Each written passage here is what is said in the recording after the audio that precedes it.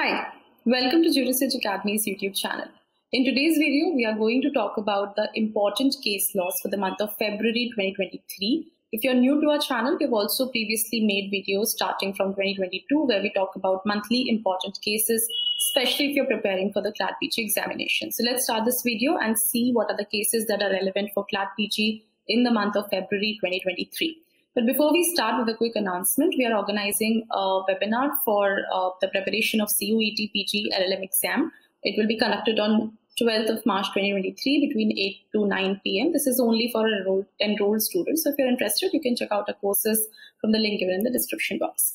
Now coming to the case laws for February, the first very important case that we have seen in this month is the judgment in the case of Common Cause versus Union of India, a very important constitution bench judgment in which the Supreme Court has simplified the procedure that was prescribed for passive euthanasia in the case of Common Cause versus Union of India, a 2018 judgment. In this case, the Supreme Court has said that Article 21 includes the right to die with dignity.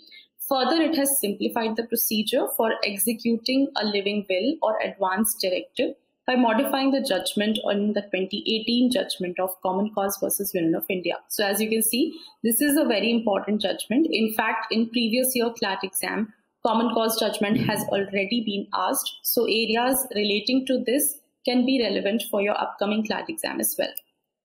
Now coming to the second important judgment, we have the case of Bar Council of India versus Bonifoy Law College and others, another 5-judge bench decision. In this case, the Supreme Court has upheld the validity of the All India Bar examination.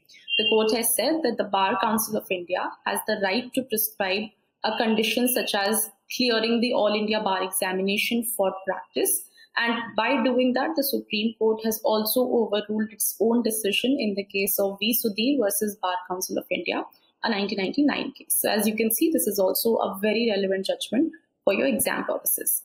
Before we move further, we have a lot of courses on CLAT as well as other LLM entrance exams. So if you're interested in checking them out, you can visit our website or you can call on the number given on your screens. Now coming to the third very important case in the month of February, we have the judgment in Joseph Shine versus Union of India. This is also a 5-judge bench decision in which the Supreme Court was again clarifying one of its 2018 judgment by the same name, in which the Supreme Court has struck down the provisions relating to adultery, that is section 497 of the Indian Penal Code.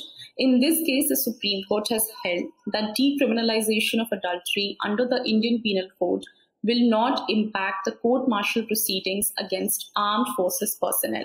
So the Supreme Court was interpreting sections 45 and 63 of the Army Act 1950, and the court held that decriminalization of adultery does not have an impact on these provisions of the Army Act. Coming to the next important judgment, we have the case of Sushil Raghav versus Union of India, another important decision relating to environmental law.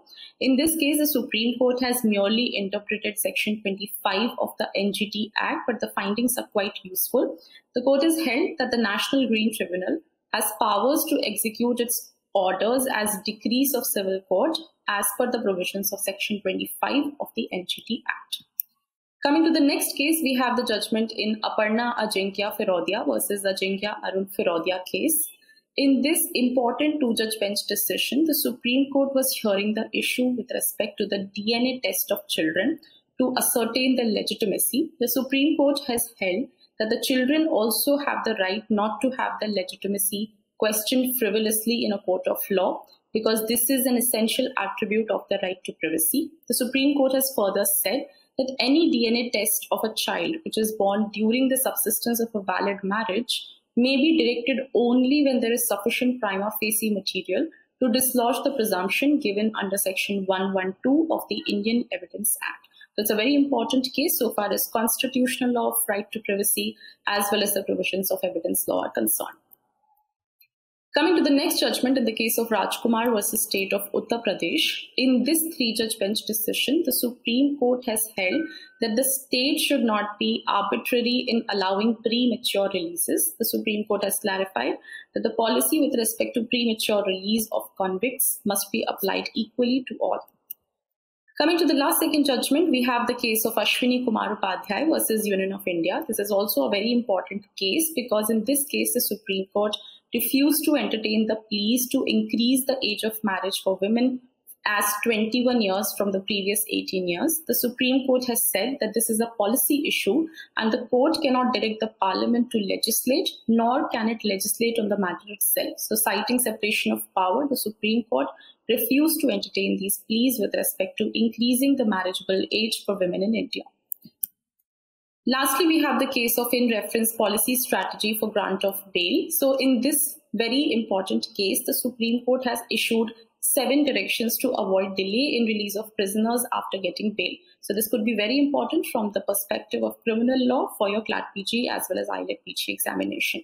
So this brings us to the end of our monthly update. If you like this video, please like and share and subscribe to our YouTube channel.